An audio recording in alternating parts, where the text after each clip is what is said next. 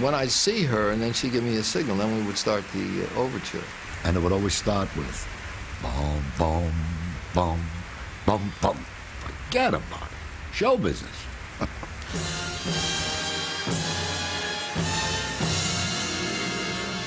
It was scary, but it was wonderful. I figured once you worked with my mother, you can work with anyone. You know, nobody ever scared me since then. When she walked out on the stage, she had what psychics call a force field around her that was so powerful that it would reach the back of that house. No one else came close to her because she was so vulnerable. Her heart was bigger than all of them put together. She was just wonderful at everything. She was the all-American gal. I mean, if I was 6 foot tall, I'd want to marry her.